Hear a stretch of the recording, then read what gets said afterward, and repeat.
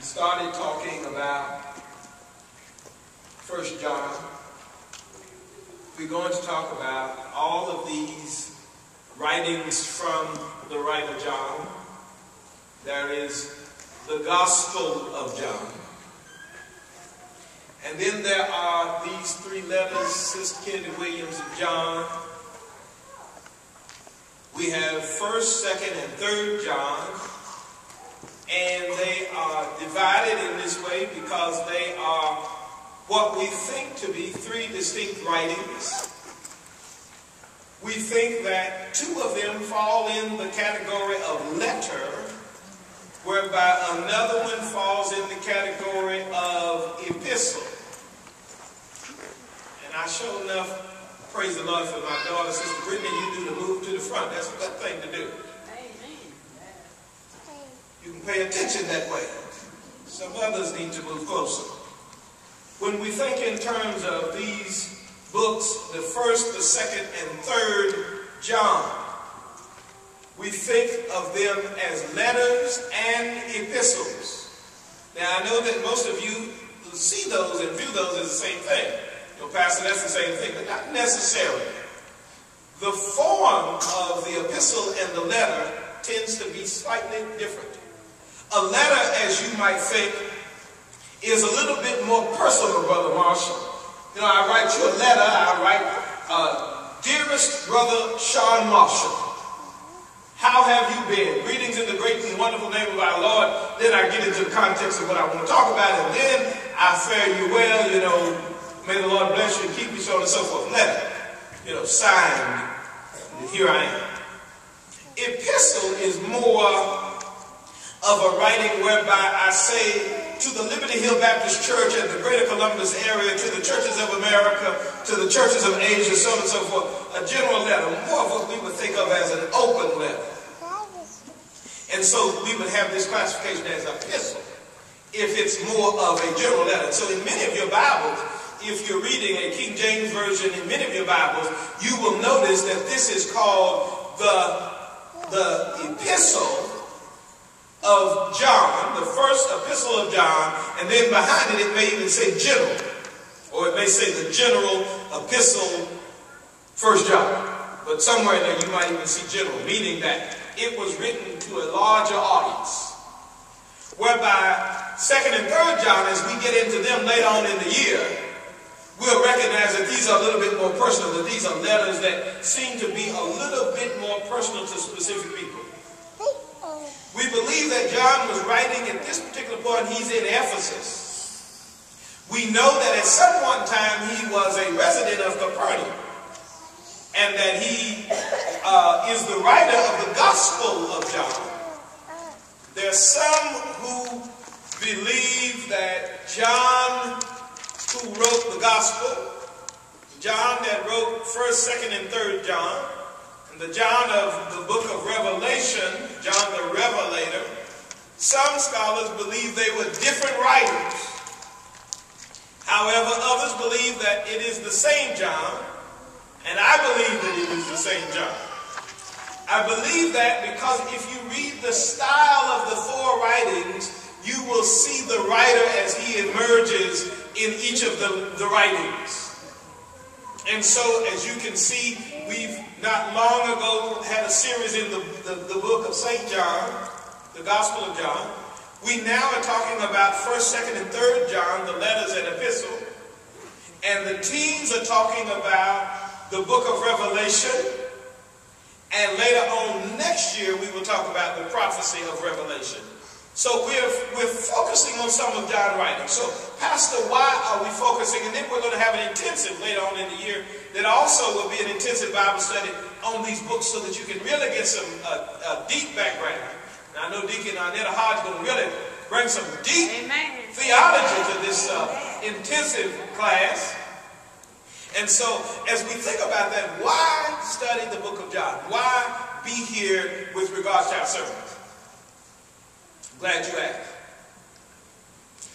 John seems to have a message that is valid for us right now. In the season that we're living in, both economically and especially socially. Because it almost seems that the world is going crazy. Things seem so backward. Some things that almost seem as though, Sister Dominic Hodge, I could understand them easily. They seem, as we often say, common sense. Common sense doesn't make sense anymore. We're moving in a direction that seems odd to me. You know, in the time that I've been a part of this church, I have performed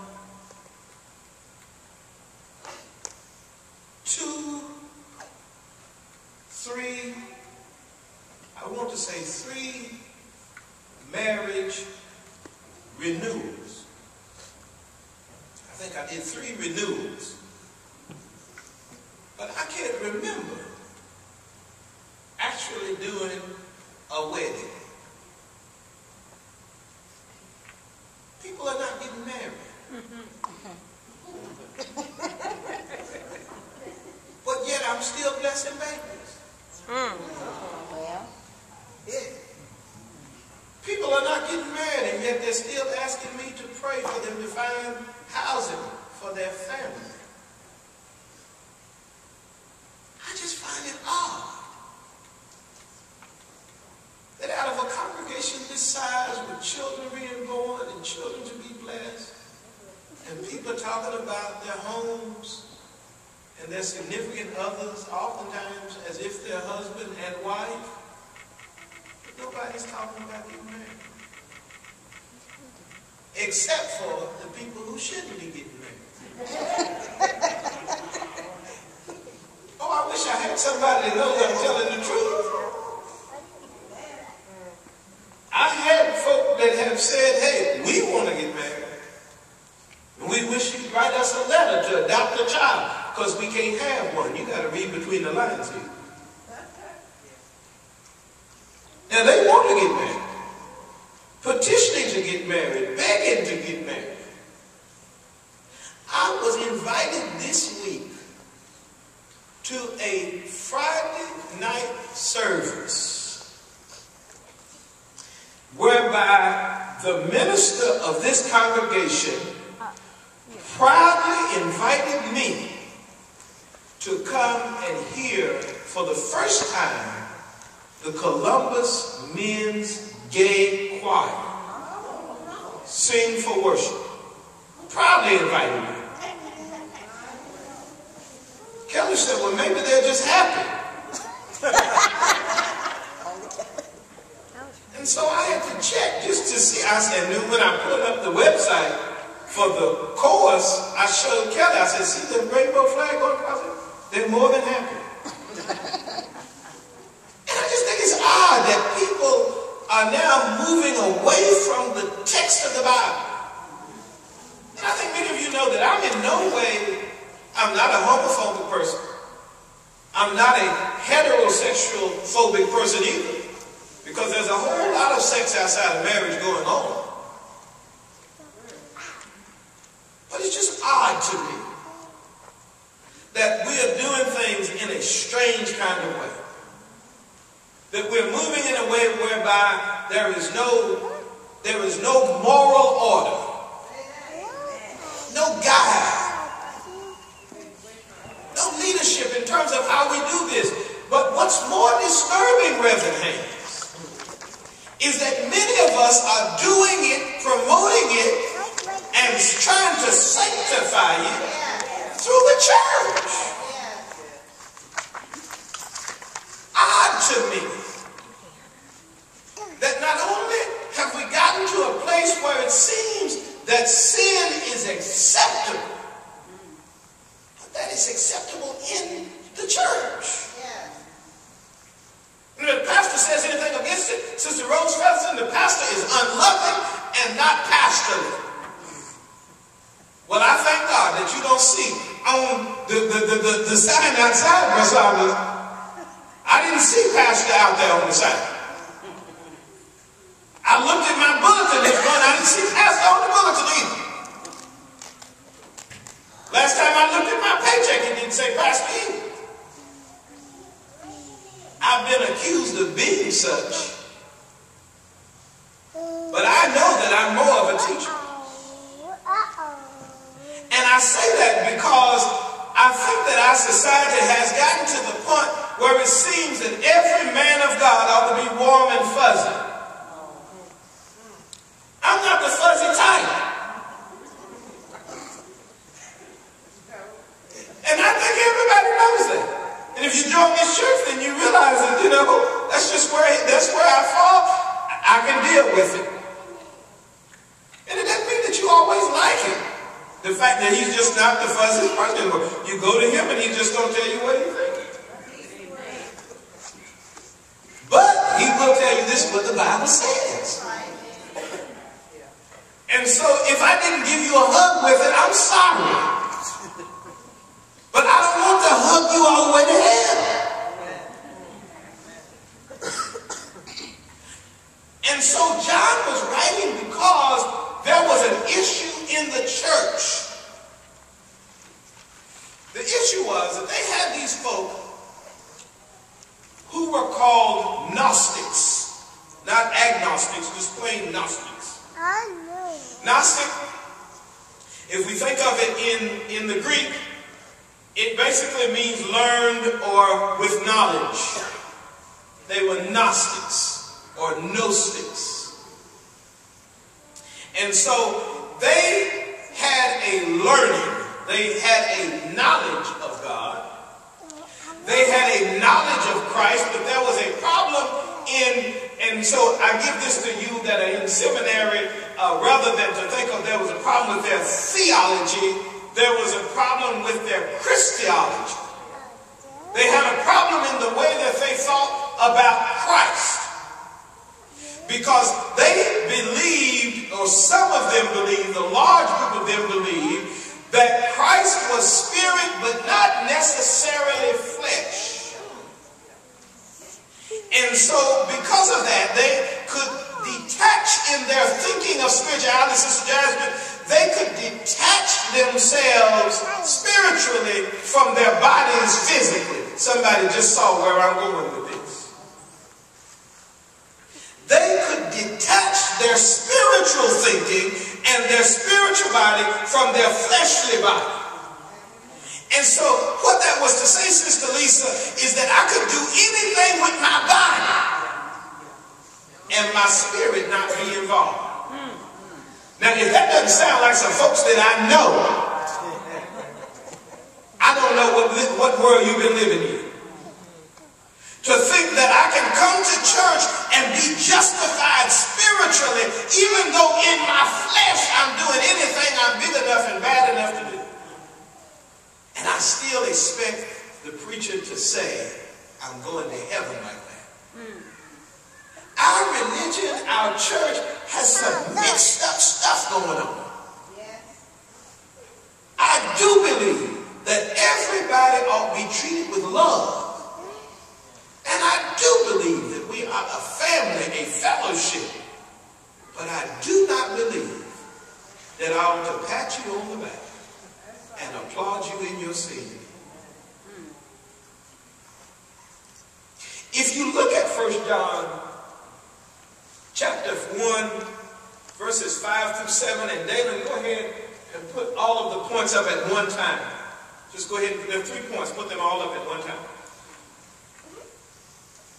This is then the message which we heard of him and declare unto you, that God is light, and in him is no darkness at all.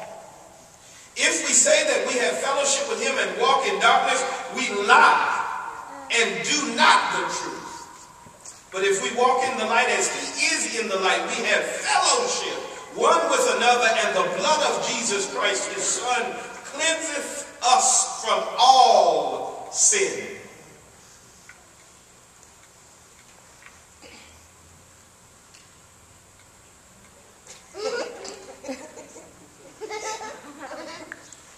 That's last week's sermon. That's what that is. It's last week's sermon. So there's your recap. Now write these 3 points down for this week. know how that, well, you know how it happened. You see Brother Curry? Number one, just leave those up there. Those are last week. If you visited, at least you'll have last week. Number one, know what's in the light. Know what's in the light. See, you got to know what's in the light. Why is it important to be a part of this light? God is the light. You also got to know what's not in there, and that is darkness is not in there. He said there's no darkness at all. And so once we begin to understand that, then we can recognize that any kind of methodology within our thinking as it relates to the Word of God, the Holy Spirit ought to lead us to know that we cannot be right and wrong at the same time. There is no such thing as I beg to disagree with God. I beg to differ, Lord. There is no such thing as my opposite to God's right. That's right. I don't get a chance to pick and choose. I don't get a chance to sew this thing up by myself. You might can get yourself a weave at the beauty shop, but you cannot weave sin and goodness together. Yes. Yes, that's the truth. So he says that there's no darkness in the light. We must recognize what's not there. Our sin is not in God's light. And to justify that by love is incorrect. Yes, he does love us all. But he does not love our sin. This isn't the beginning of this thing. If God is so loving as you call him to love our sin, then Adam and Eve would have never gotten thrown out of paradise. Preach that. If God is so loving that his wrath and his word of correction is not true, then Noah would have never had to build the ark and deal with the flood. Somebody ought to call up Lot and ask him what happened to Sodom and Gomorrah. Ask him what happened to his wife. Darkness and light don't go together. And so we must recognize that God is light. And because of his purity, because of his love and his peace and his joy, he continues to beckon us to come closer and closer to him. And just as with our natural eye, we cannot see anything without light, with our spiritual life, we cannot live without the light of God. And so not only must we know what's in the light, but we must tell the truth. Number two, tell the truth and stay in church. One, we must know what's in the light. Two, we must tell the truth and stay in church. He says that if you believe otherwise, then you just a lie. Strong words. He didn't say fib. He didn't say tattletale. He didn't say short tail. He didn't say a little white lie. He said it's a lie. We must have the truth. And the truth is that God continues to tell us how to live, and there is no mixture in that. And as we begin to learn God's word, and as the word begins to correct us, let us not run away from the church. That's right. See, there's some folks that get mad. Well, I'm mad at the pastor. I'm mad at him because every time the reverend get up to speak, he said something about sin. Every time he get up, he reminds me that if I don't live right, I'm going to hell. Well, I choose not to believe that. Fine.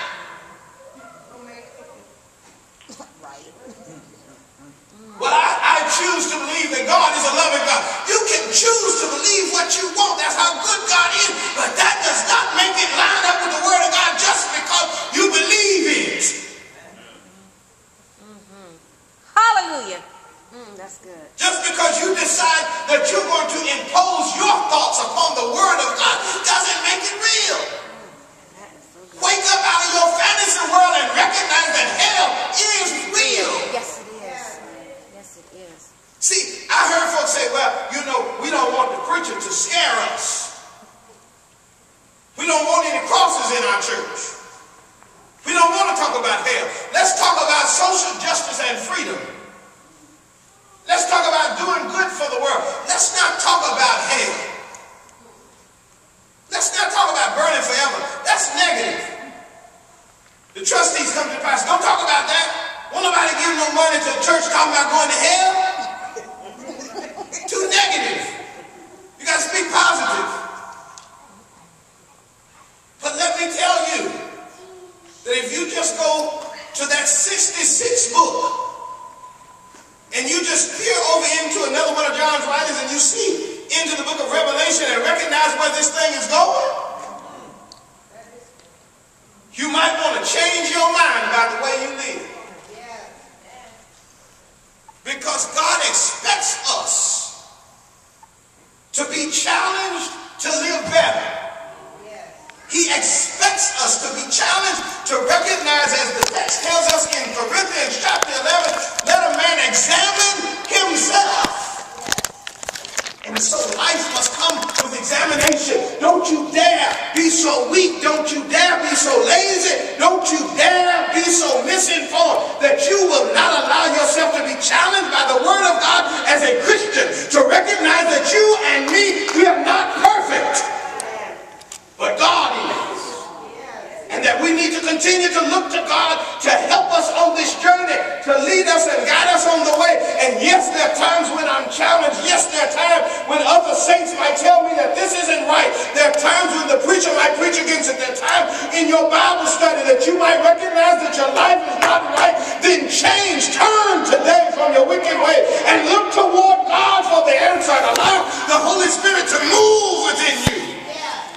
That you might be better today than you were on yesterday. That each minute that you might mature in the things of God. Don't run away from the ways of God. Don't run away from the challenge that the Holy Spirit brings to us through the Word of God. But tell the truth and stay in church. If you don't tell anybody else the truth, be honest with you and God. Lord, I tell you I've got a problem with my life. Lord, I tell you that I've got a problem with my hands. I'm always picking up things that don't belong to me. Lord, I tell you, I need you to pour out your spirit on my flesh because my flesh has been so weak. Tell the truth and stay in church. Tell the truth and stay in the Word. Tell the truth and suffer the consequences of conviction. Because without it, how will you grow? Without it, how will you continue the journey? The wonderful part about this is that he says not only should we walk in the light, not only should we shun darkness, but he tells us that if we walk in this light, we have fellowship with one another. How do you look at a formula for families? How do you keep the family together? You keep a family together. You build a family, not focused on family. Oftentimes that's our issue, is that we focus on family. And so we're busy trying to keep one another happy through certain rituals. I know that Sister Kelly, she likes flowers, but I don't have to bring them to keep her happy. Amen. She knows that I like fried chicken. But she does not have to continue to fry chicken to keep me happy. See, because if in my marriage my primary focus is Kelly, then I'm going to miss it. If in our marriage her primary focus is me, then she is going to miss it. If in this church, if our primary focus is to look at one another, we will miss it. But he says, God is light, and you must walk in the light. He says, but if we walk in the light as he is, God is the light, we have. Oh, I wish you could read this text today. We have fellowship one with another. If I focus on God and what he's done, if I look to his light, then guess what? We automatically have fellowship. If I look to God, then I'll have a happy marriage. If I look to God, then I'll have relationship with my children. If I look to God, I'll have relationship with you. If I look to God, I don't have to seek to be a warm, fuzzy, faux kind of preacher. have to live on the premise of some fake smile that I give you. But if I focus on the light which is God, then I'll have fellowship with you. Then we'll know each other in the truth of life. And we won't have to lie to one another. I don't have to tell you that I approve of your misgivings. I don't have to be politically correct and spiritually dead. Just because I know the right language does not mean that I truly agree with you. Just because people pat you on your back in your sin does not mean that they're not talking about you as soon as you walk away. You know, you can be politically correct and call me Afro-American, African-American, you can call me American, and so on and so forth. But if behind your closed doors you're still calling me up, you might as well call me one to my face as to be so polished on the television. Whatever it is that we need to say to one another, if we look to the light of God, let's be honest with each other and stop lying about this thing. Sin will take you to hell. The wages of sin is death, but the gift of God is eternal life. And so all of us, in order to truly be in fellowship with one another, we must look toward the light. Have fellowship with one another. And then I'm so glad that he gave us this other article here that connects it all together, because he says we'll have fellowship with one another. And the blood of Jesus Christ, his son, cleanse us from all sin. I like this because he doesn't start with the blood. He starts with fellowship. Sister Ruffin, if I might just take us to Sunday school for just a moment, and then I'll run to my seat. See, the reason I like that he didn't start with the blood, but he started with fellowship, is because you know that I tend to read the Old Testament every now and then. And I know that in the Old Testament, when they would bring a sacrifice to the altar, one of the things that they had to do is they had to put their hand on their sacrifice. Sister Nora Green, the reason that they had to put their hand on their sacrifice is because the Lord wanted them to relate with the animal that they were bringing in order to cleanse them from their sin. And see, the animal that would be placed upon the altar, Sister Wynn, is going in our place. See, when that animal was slaughtered as a gift to God, it should have been me and you, for our sin should have killed us a long time ago. But instead of us, we would present the animal with our hand upon the animal so that we could feel the fear and the trembling in that animal before it would go off to be offered sacrifice. And so, I'm glad that he says fellowship. Because notice that we must have fellowship with him. We must put our hands, our hearts, our minds toward the cross of Calvary. Because the text says that we have fellowship with him in his sufferings. And you recognize that crucifixion comes before resurrection. And sometimes we don't want to identify with one another. We don't want to identify with the gory details of what Christ really did for us. But I tell you here, as a Baptist preacher, I am certified to tell you that he died on the old rugged cross of Calvary. Matter of fact, the old Baptist preachers, they used to say it like this, Mother Chapman. They say, and he died on the cross of Calvary for you and for me. Oh, he died. I wish I had somebody. I feel like preaching right now.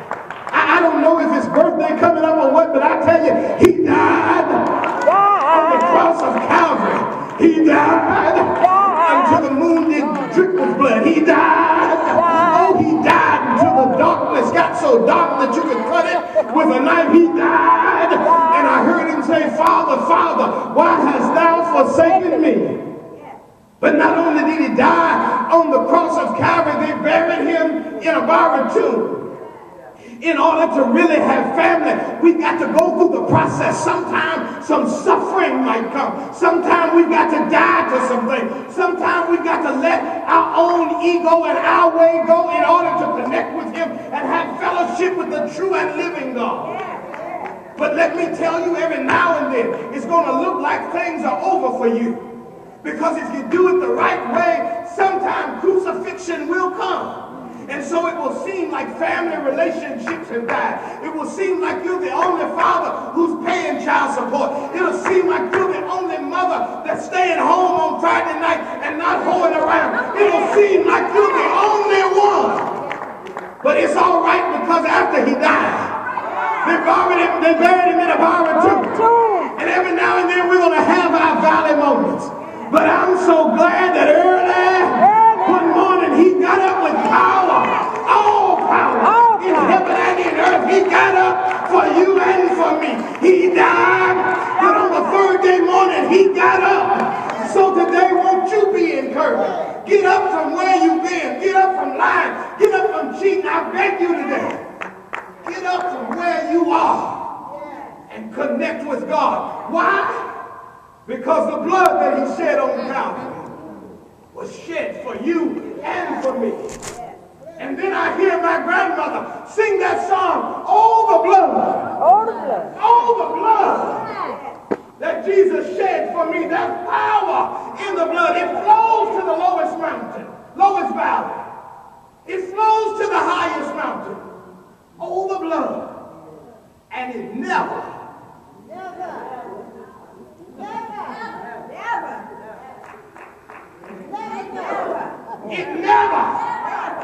loses its power. Amen. Amen. Amen.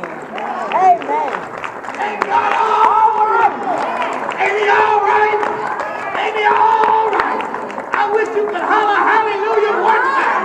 Ain't God all right? Yes, he is. I love him. I love him. I love him. I love him. Because he's been so good to me. Hallelujah. Hallelujah. Hallelujah. Yeah. Woo.